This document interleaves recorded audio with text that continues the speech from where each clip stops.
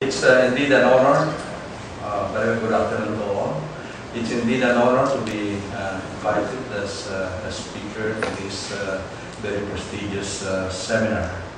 I was scanning the names of those who have presented seminar in this seminar, and they were really prominent persons in science and in policies and politics, even in politics. I hope I could be at least near to them if hope I would. But anyway, siguro ipakita ko itong picture na ito. Actually, itong picture na ito had created an international reaction. And in fact, the Philippine Daily Inquirer had in its front page bananas, sexless bananas are near extinction. That was one of their caricature. But this is a front cover of very popular, internationally popular journal, New Scientist. It's a very popular international journal. Those who have not seen it, I will assure you that this is a very popular journal, and to land caricature in as a cover page must have caught the attention of the editor. The last days of the bananas, that was in 2003, and it's predicting that banana industry, the bananas will die or will be extinct by how many years from now? It's now 2012. By 2013, that will be next year. This is one of the predictions that do not happen actually. But the message has not lost. The message was not lost at all. It was said. It was put in there just to emphasize a warning that the banana as an industry is under threat. And fortunately for dermatologists, the threat that they have identified are banana diseases. And if you get the context at that time, that was the time when biotechnology was getting or trying to get a lot of some support, funding support, but the science community felt that banana research has been underfunded, and with this it has caught the attention of many donors, and in fact this was the trigger of a big program on banana genomics, genomics. Okay, but the issue is banana diseases. Okay, if you have been reading the newspaper towards the end of last year, I'm sure you have seen these press releases. Fungal diseases threatens the banana industry, etc. And there is a need to support research, and we have to do something, otherwise the banana industry in the Philippines will collapse, or it will be extinct, might go to other places. Is this prediction the same as the prediction earlier? Maybe, maybe not. But again, let's not take this as easily as it is, because there is a real threat to the banana industry due to plant disease. Okay, my presentation, I will review the Philippine banana Cavendish industry. My talk is more on the Cavendish industry. That is the major industry that is affected by this disease. The other, the small-scale banana industry is also affected, but the nature of cropping system of the small-scale banana industry, because of genetic diversity, cropping system diversity, they are more resilient, they are less vulnerable to the effect of these diseases. Then I'll give you a historical background of Fusarium Wilt and its importance. a little bit more of discussion about the status of Fusarium Wilt in the Philippines, current R&D, summary of R&D taking place, and some prospects. If you look at banana is grown in more than 100 countries the world over.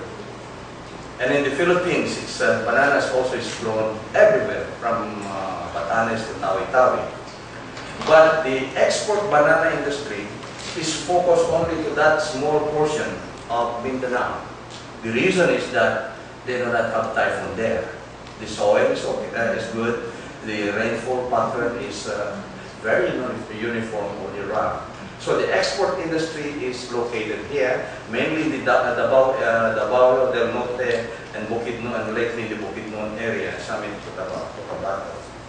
Okay, the history of the development history of banana industry. The banana industry, actually, the export banana industry, originated from Central America, the so-called Banana Republic. The Central America, they produce a lot of bananas for export to the United States of America. And it was in 1960, in the later part of the 60s, that the big plantations in Davao del Norte were established. And eventually, this expanded to more provinces. The first big plantation was established by the Floriendos with United Fruit Company. Their company is called TADECO, Tabon Development Corporation. They established the plantation, they produced it. They were held by a multinational United Fruit Company, which bought the produce and sell them to the international market. The Cavendish bananas are now currently planted or grown in 70,000 hectares. There was a law during Marcos, and it decreased that we can only limit up to 25,000 hectares of bananas in the Philippines to prevent oversupply of bananas. But that law has just recently been changed. But even before it was changed, the increase in production area was tremendous because the market was expanding like very rapidly. And the estimate of 70,000 is very modest. I heard from my colleagues in the industry that it's now about, over 80,000 hectares. There are 55% are operated by big companies. When I say big companies, they are they are Del Monte, Dole, Chiquita, Somifro, Lapanday, Tadeco, and these companies. But recently, because of the change in the dynamics of trading, because before, only those big companies with ships can transport the bananas. And even if you can produce, if you cannot bring your bananas in the market, then you are not in the trade. But with the revolution of the transport business, where a ship would have a container for that, so there are a lot of traders now buying from small-scale Cavendish growers, and about 45% of them are independent growers. But when we say small-scale growers for Cavendish, they are those with 10 hectares, 20 hectares, 100 hectares. And if they visit their farms, they ride in Montero or SUVs. They are rich people, but they are not the multinationals. So I think I have one here, a bananero guy at the back. He has 65 hectares, and they are small-scale farmers. This industry is very important. And there are many players. These are the companies involved in the banana business. There are now many. Before, it used to be just 3 major companies of traders: Nikita, Dole, and Del Monte. And they bought from Tadeco, etc. Now there are many players. This industry provides tremendous employment Sometimes you think that, yeah, they are multinationals, they are for export. So what? They are not small-scale farmers. But if you look at it, they generate a lot of employment, 320,000 people. And this is the fact. Every year, 720 million US dollars are exported by the Philippines. 720 million. We are the second top exporter of cavities of bananas in the whole world, after Ecuador. We used to be number 4, but because of the expansion of market, then we became number 2. And $414 million salaries and wages. I should have calculated this in pesos, but since sometimes my audience are international, so I have this.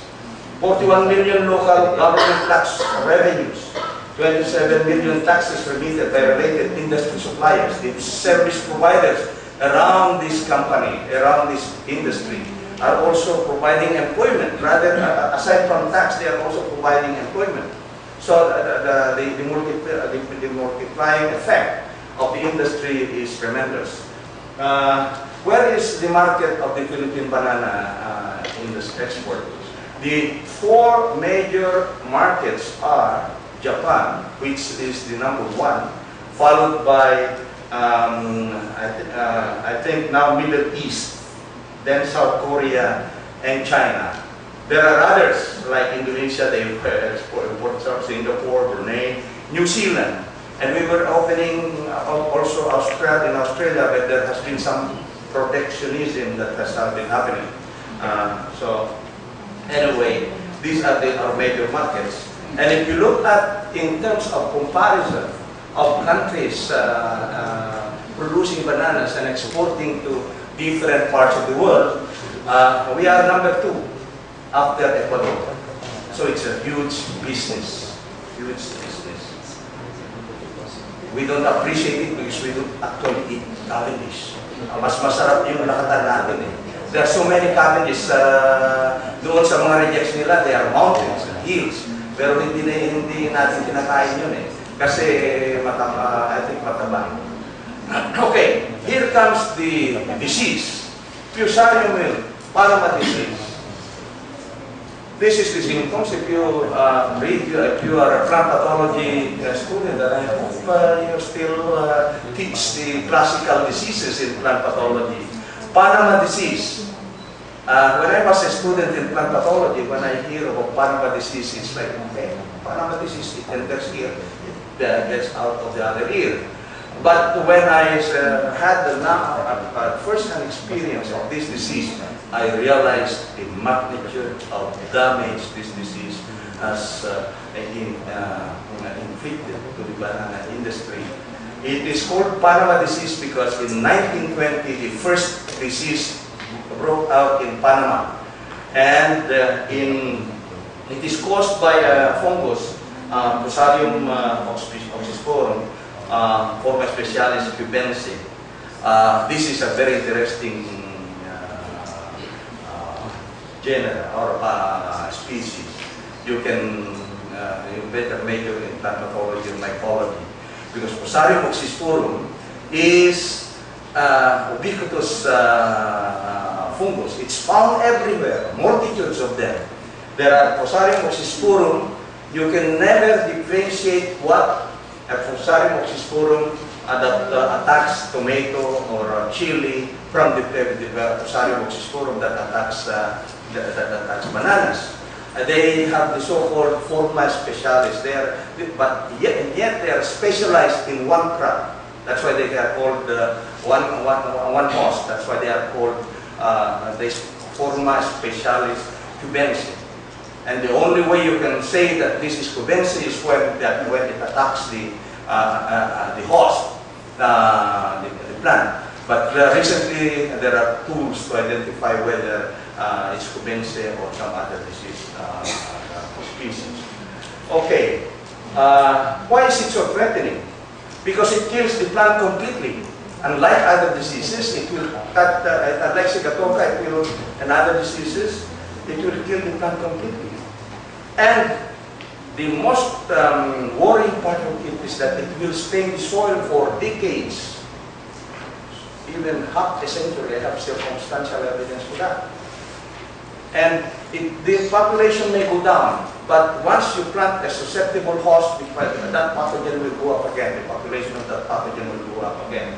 And so far, there is no effective fungicide or biological control agents that are commercially useful. And the thing is that this affects many important cultivars. And since we are talking of Cavendish, export banana industry, there is no Cavendish variety with exactly the same quality and yield as the commercial varieties that's available. And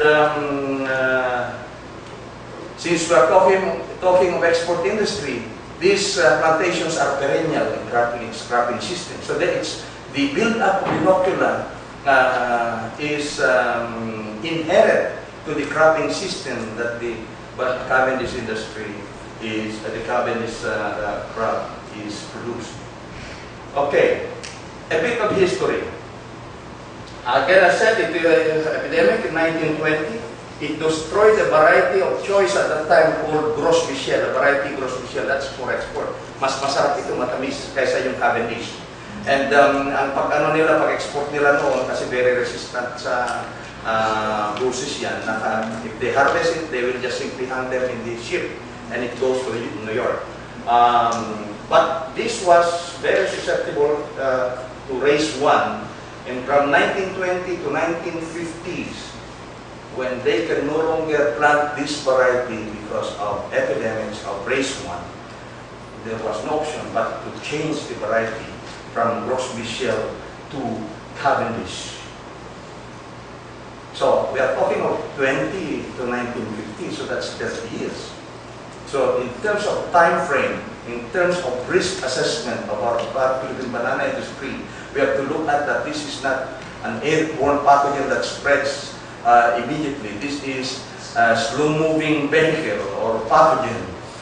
But once it's there, it's like AIDS. The AIDS does not spread very rapidly. But once you have it, the AIDS virus, the HIV virus, then you will have it. And the solution was to change it at that time from Gros Michel to Cavendish. Cavendish is a natural clone. At that time, the market did not like Cavendish. But what can they do?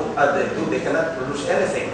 So it was a very painful and very expensive era of change of variety. It's simple now as we look at it because we are looking at it about 60 years later. But at that time, the economic, the business impact at that time was tremendous. I am always showing this slide. This is a slide that I took from the air, as mentioned by the Toastmaster. I lived in Honduras for 10 years, Central America, and the variety, the plant there. These are plantations. So this is the residential area that I live. What I am trying to tell you here is in the 10 years that I've been in Central America, from Colombia to Mexico, I managed 100,000 hectares of research aspect of plantations.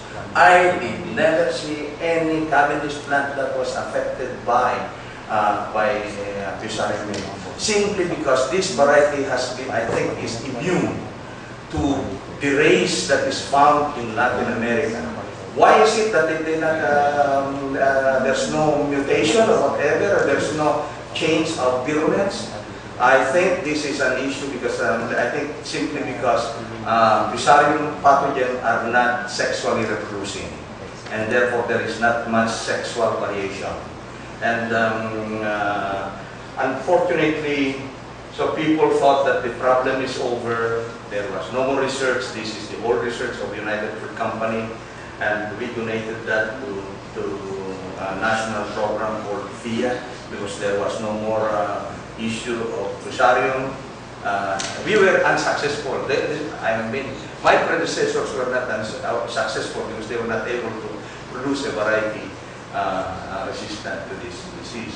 But then in the 80s, in Asia, when we expanded the cavendish in Asia, all of a sudden there is a race of this Fusarium wilt, a Fusarium pathogen that can attack the cavendish, the immune cavendish. So the problem is not over. The ugly, as they say, the ugly heads of the head of this pathogen is again rearing.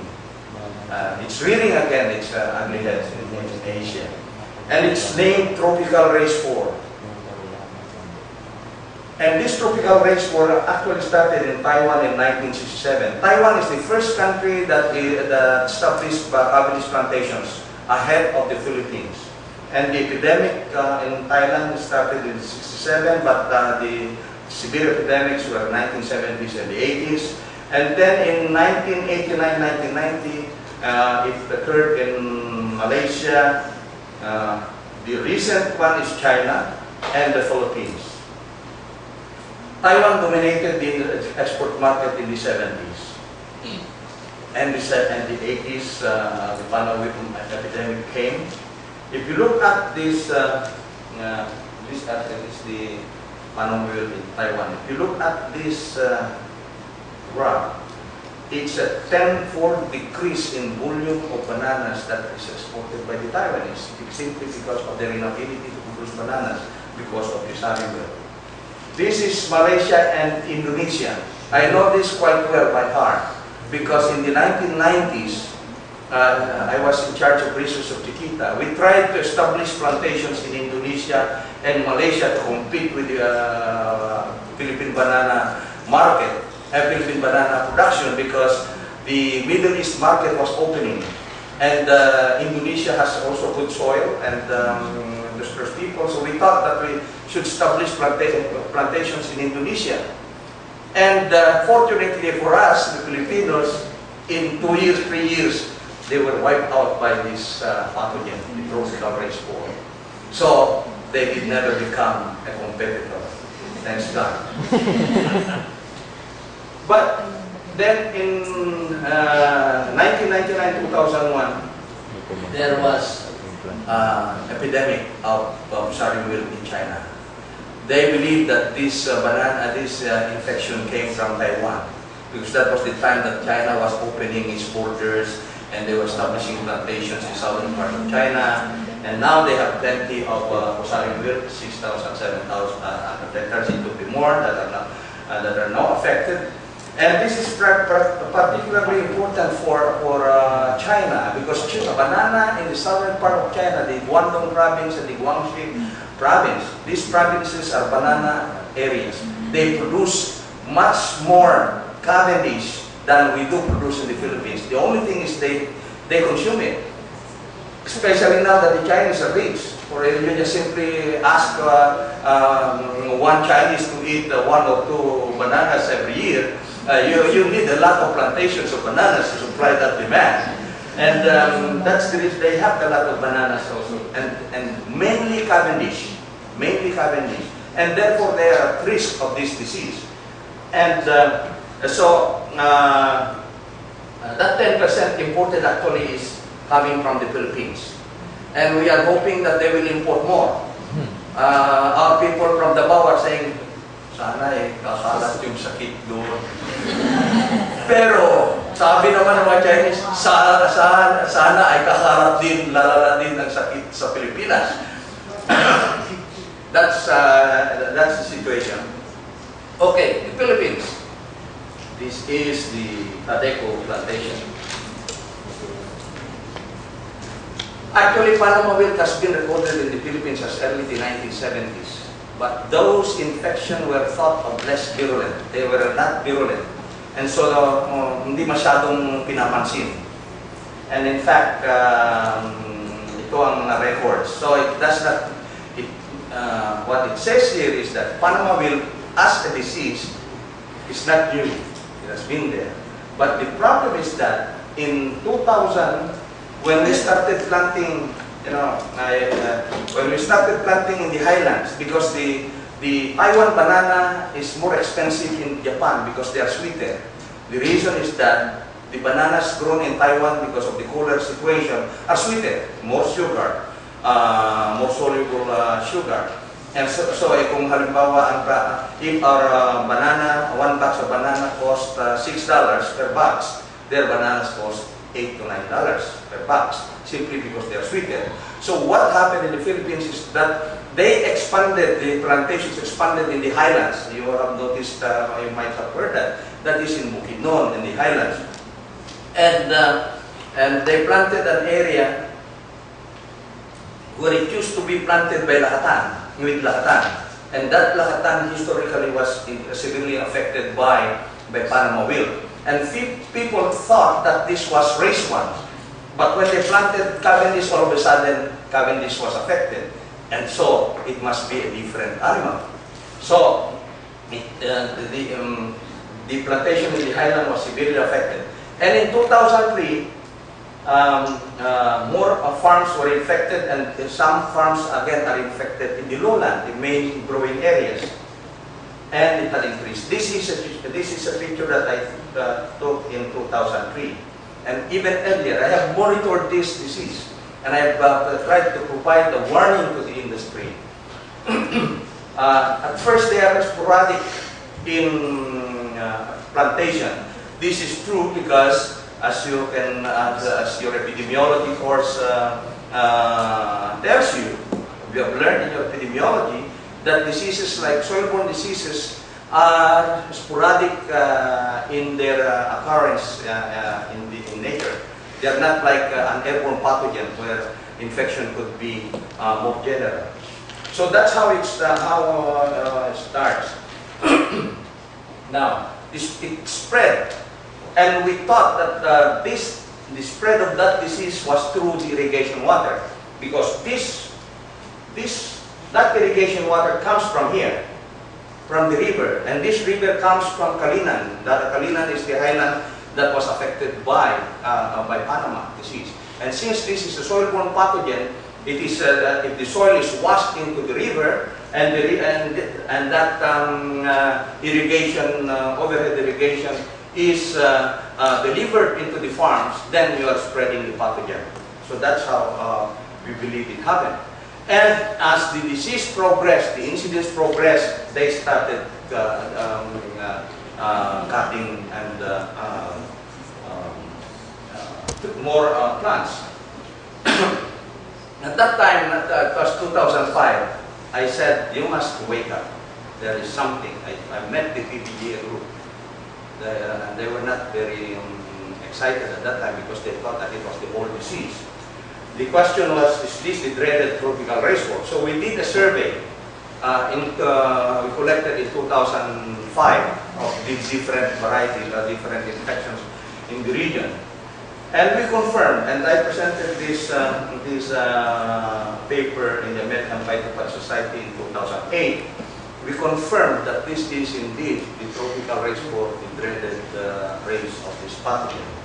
Okay? And again, I said it started expanding. And this is a picture, chronological picture that I took in Davao, 2003, 2006. You cannot see it, it was not very clear, but if you get closer, almost every plant, they are yellowing. There's yellowish, there's now a general increase. And in 2011, there are new plants there, houses. They abandoned those farms because they can no longer produce bananas. Okay? And okay, what has been done? What have they done for the situation? The Panama disease incidence has since spread and increased in incidence. They did eradication and prevention of spread protocols. They have protocols to prevent it using a MOCO protocol. MOCO is a bacterial disease. But that protocol may not be sufficient for a fungal pathogen that has chlamydospores. Bacterium, you know very well that they are more sensitive to desiccation than chlamydospores or fungus. And also, You know, the banana companies, I know quite well the personalities and the dynamics of the industry. They are very secretive. Even if they're already deceased, they said, oh, we don't have a disease, we don't have anything. So they were doing things independently. And I was trying to raise awareness to the whole industry. I met with BPDA, I met with independent growers cooperative and tried to do some public awareness. They created a Fusarium task force in 2008, headed by former Secretary Sebastian. I was a member of that and co-headed by, co-chaired by the director of BPI. It died a natural death at that time. Yeah. Now, the problem is that independent growers, 50% of the industry don't have the technical capacity as big growers. This is, for instance, this is the Panday. They have a way to, they are very strict in quarantine and prevention of spread. Okay. Early detection, and they burn it with, see, you might say, oh, these plants are still healthy. What are they doing? But the key for eradication is early detection, and you eradicate them appropriately. The problem with the banana companies, the small-scale banana companies, and I have pointed this out time and time again, even some big companies who do not have the technical capabilities, is that the small-scale farmers, once they see a symptom, they inject it with what we call vampire. Banana stake, bamboo stakes, dip in herbicide, glyphosate, for 12 hours, parang steak. Then they stuff it into the pseudostem, and that plant will die. Ganyan, namamatay na yan. And they just let it stay there. But they do not realize that a fungus, that's okay for bacterium, because bacterium, once the plant dies, it's more or less some sort of an obligate parasite. Is that once the plant dies, the bacterium will die. That's what they do for muco. But for a fungus, the more you let it stay there and it feels that its reproductive cycle is threatened because its host is dying, the mechanism of survival comes in, then it produces spores, more spores. And that's what happens. When they kill the plants like that, there are more spores in the soil, and the population build-up increases. And simple technologies, simple basic science, but then if you don't know it, then that's a problem. Okay. So, things happen. Now many farmers have abandoned or they're severely affected already, small-scale farmers. Now they're crying for help. No, I was flattered somehow because it says in November 28, 2008, Dr. Agustin Molina warned a major thing like that, and they did not believe it. They did not believe me. So they until it's an advanced stage, kumbaga stage 4 na kung cancer. Yun ang plan. So now everybody, governments are supporting it. I'm asked by Picard to help them devise a program by DAVAR, and everything, and the industry are supporting a lot of research. That's the way. But anyway, okay. Some farms are already abandoned. The press release was sensationalized, but maybe yes and no. It's good also that they sensationalize it because it's a wake-up call. Whether the area affected is accurate or not, the fact is that some farms are already severely affected and spread is continuing. They are now rushing support for research. So there are other management strategies that we are trying to look at in terms of R&D, developing disease-resistant varieties, biological chemical control, cropping system improvement, clean planting materials, and all cropping. When you ask a scientist from a university or anyone, they would say, use of resistant variety is the cheapest and more sustainable way of managing diseases. That is why they will always look at that and put that in a justification rationale. But you know, the breeding program for Musa started in the 1950s, and we spent in companies millions and millions of dollars. And up to now, there is no Cavendish variety that is produced by a traditional conventional breeding. The Secretary of Agriculture called me about a month ago and asked me, how much does it take so that we can produce a variety? And I said, I gave him a story of my life. But I said, at this point in time, you don't need rocket science. First is to diagnose, early detection, you eradicate and prevent spread. That's the best thing that you can do right now. And in order to be effective, you do capacity building on diagnosis. And you have to develop a way, a protocol of how to eradicate this. You don't need the variety like that. A breeding program. Start a breeding program. And then, biological control. Again, if you go to American Phytopath Society meetings, decades ago, there was in fact, there were sessions devoted to biological control. And if you go to literatures, there are always good agents for biological control. I'm not saying that it's not going to be effective. We have to continue researching on biological control, but it must be directed. We have to see where it works and where is the weakness of the system. Most of the time, we are good in doing some antagonistic tests, then we publish it, etc. But we don't know how to deliver it to the market, formulation and delivery and application, and what are the enabling conditions in the soil that can make the biological control agents work. So there is still an R&D issue here, and this is one thing that we have to look at. One important problem inherent to the Cavendish industry, it is its cropping system. It's monocrop plantation.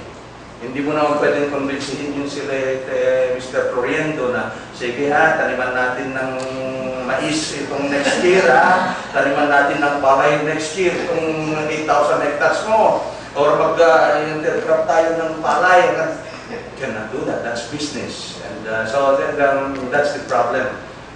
We have to adapt to the situation. That's the reason I said that small-scale farmers are more resilient.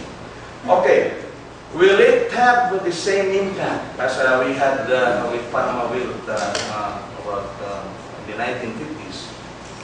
Well, there are more. Time has changed. There are more technologies that are now available. We now have better irrigation system. We do not. They now have replaced the overhead irrigation. Before it was furrow irrigation in Central America. Now they have drip irrigation, under irrigation. So there is now lesser.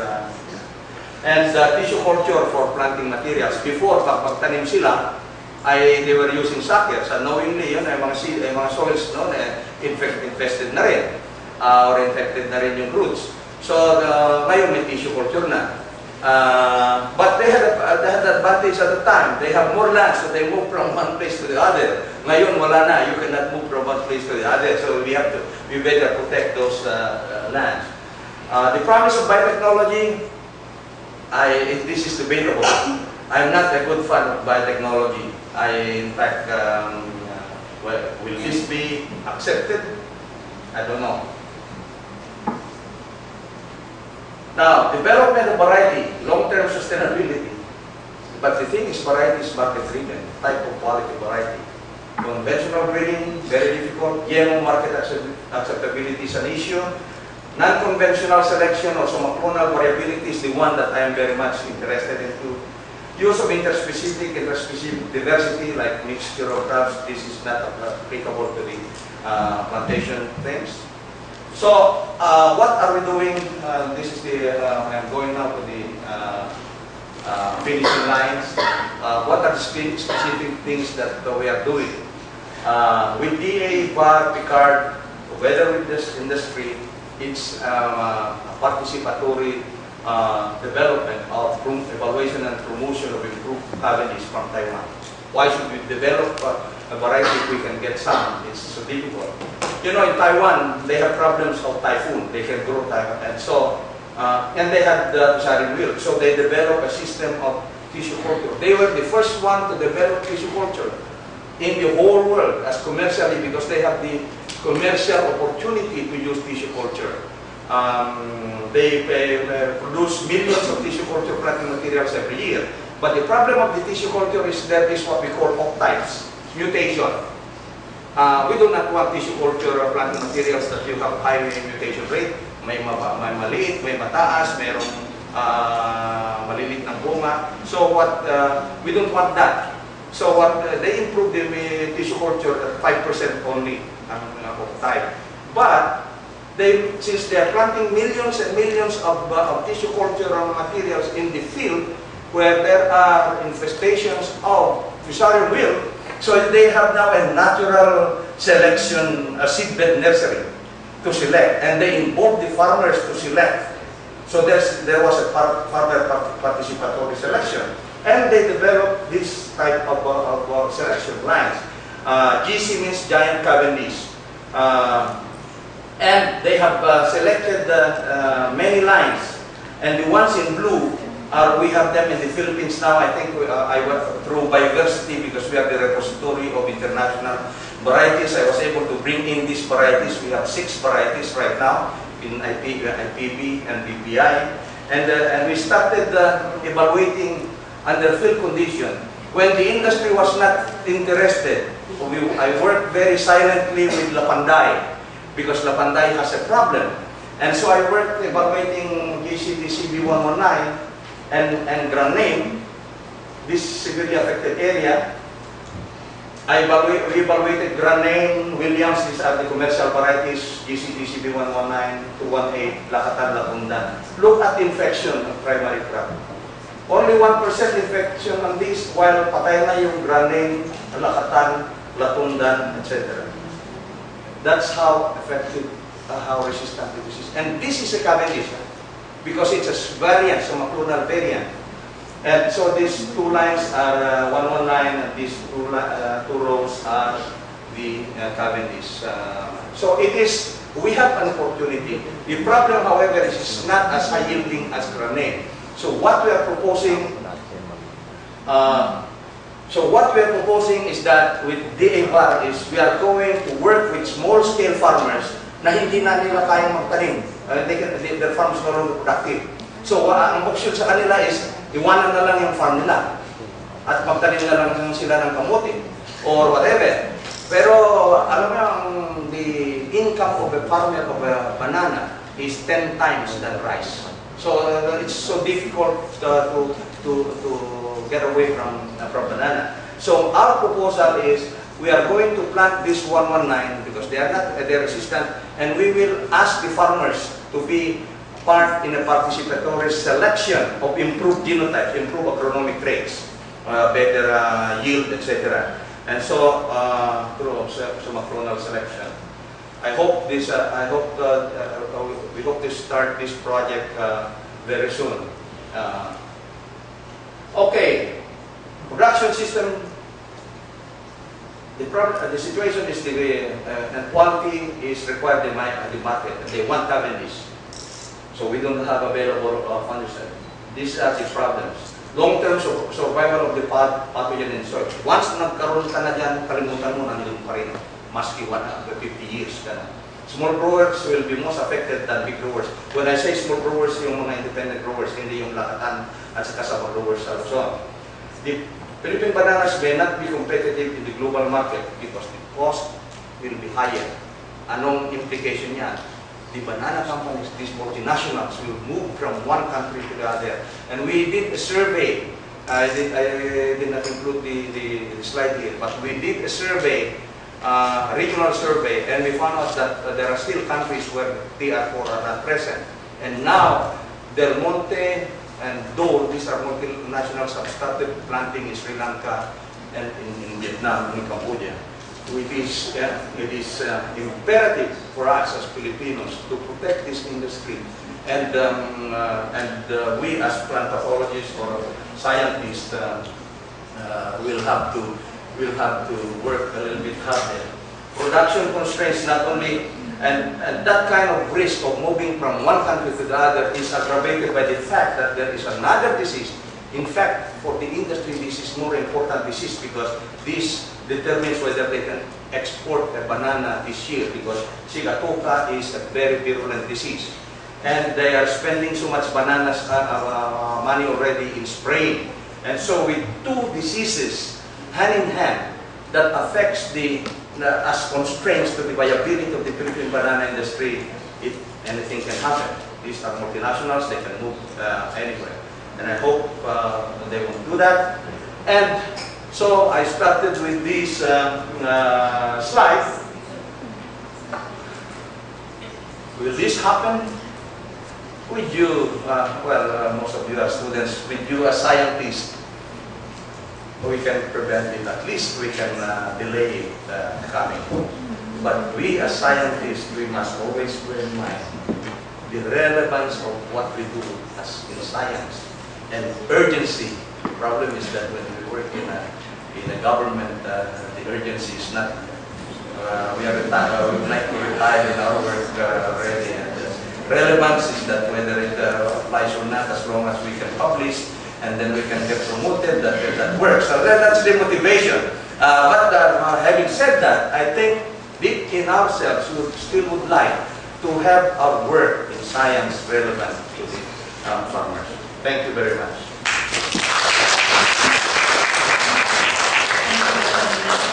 At this point, we'd like to hear from our audience. If you have clarifications or questions regarding Dr. Molina's presentation, there's someone raising her hand at the back. Could you kindly say your name and your organizational affiliation before you pose the clarification? Hindi pala. Hindi kumakuhay pala sa akin. Okay, I expected naman mostly are students. But when I present this in the industry or some other audience, I'm peppered with questions. But my objective here is more of enlightening to many students and fellow instructors. Dr. Mecca. Dr. Mecca? Kasi nagtatanong. Anyway. Sige, meron pa kayo na mamaya. Okay. Medyo may problema, may solusyon ka na doon sa Cavendish, ano? Doon sa ibang Philippine variety, variety, lakatan and other, how do they fare with the TR4? Yeah, unfortunately, lakatan is very susceptible. Very susceptible. And latundan is very susceptible. But latundan is susceptible to race 1. Yung race 1, matagal na dito. But sabi ko nga sa in terms of production, the small-scale producers in Luzon, because they have a cropping system of multiple varieties or even different crops, the build-up of the disease is or the epidemic is not as much. Yeah. But by the way, Sabay is very resistant. Sabay is very resistant. Nakita nyo kanina doon, Sabay. Di ba yung mga natin galing sa Mindanao, about? Yes.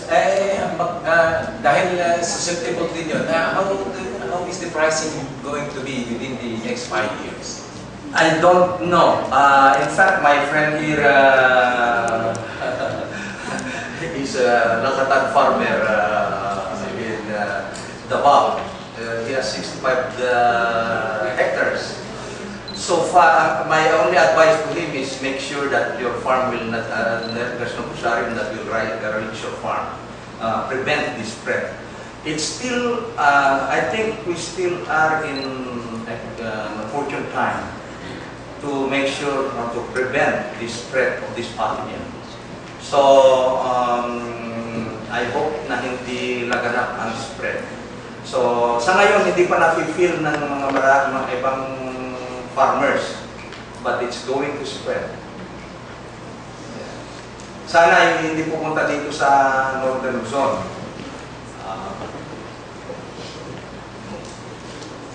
Other clarification.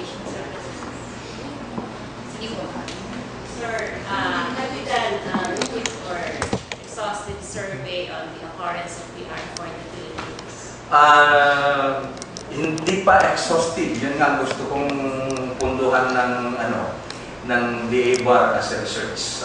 So, ayan what isa-suggest ko yan.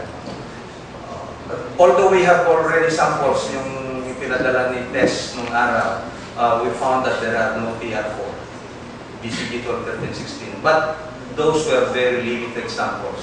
And it should be a systematized something to represent the different geographic areas.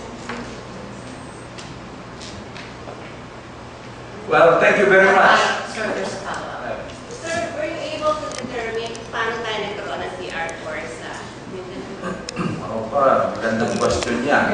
Maraming, noong 2005, nung nag-meet ako when I met with the PBGN, nagtuturuan sila. Sabi, meron lalo pinakita ko yung sa history. May kasamahan kami na pumunta sa Malaysia, nagtrabaho sila sa kanila. Maybe dinala nila yung sakit. That is possible. Just like in China, it was brought by planting materials from Taiwan, definitely. But it is also possible that it is native to the country. That you don't know that it exists. The fact is that we have so many cultivars in the Philippines, wild and so forth and so on. So the pathogens could have co-evolved with the different varieties. So that when you plant a susceptible variety in that area, then it will come out. Pero kung hindi ka magtanim ng susceptible variety, it will not be detected. Incidentally, nung umakyat sila to plant a sweet banana, doon na lumabas. So I cannot answer that.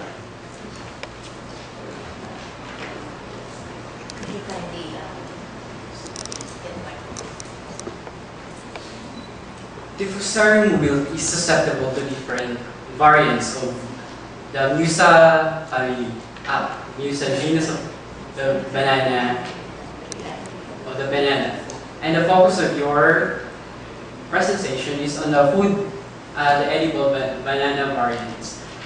I just wonder if, since the manifestation of the disease causes internal vascular discoloration of the system of the banana, does it affect the Musa textilis variety? Yes. I'm John Vicente Beltran, freshman BSABT. Yes, it does affect. Abaca is susceptible to manual.